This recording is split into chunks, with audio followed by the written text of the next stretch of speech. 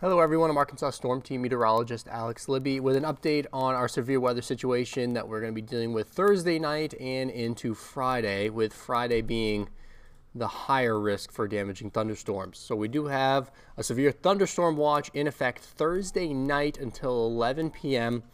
It's in effect for the northwestern counties of the state. It does not really include much of central or eastern or southern Arkansas. That's mainly for damaging winds and large hail.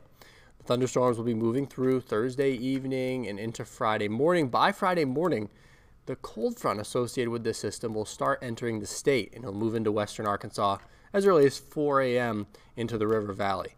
Then we'll be dealing with thunderstorms late Friday morning into Friday afternoon here in central Arkansas.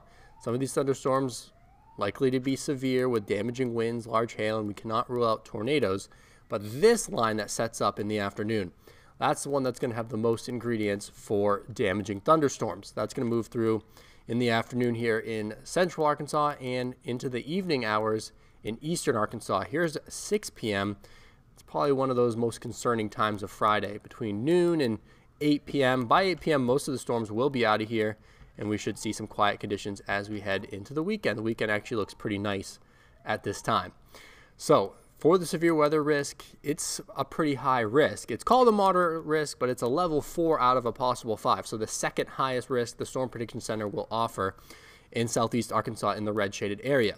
The rest of the state, I-30 through 67, I-40 in central and eastern Arkansas, we're under that level 3 risk. Still an elevated risk that we need to be taking seriously. And west of here, that risk is a little bit lower. So not as bad, but the whole state basically needs to be weather aware all day on Friday.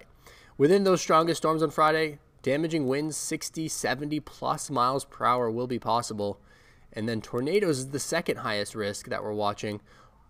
Other than severe weather, flooding will also be a big concern, especially in north central Arkansas, where we could see 3, 4, even 5 inches of rain. And the National Weather Service has issued flood watches for that part of the state. All those counties in green are under a flood watch until Saturday morning. So that's the latest information. We'll have more updates as we get into Friday morning as well.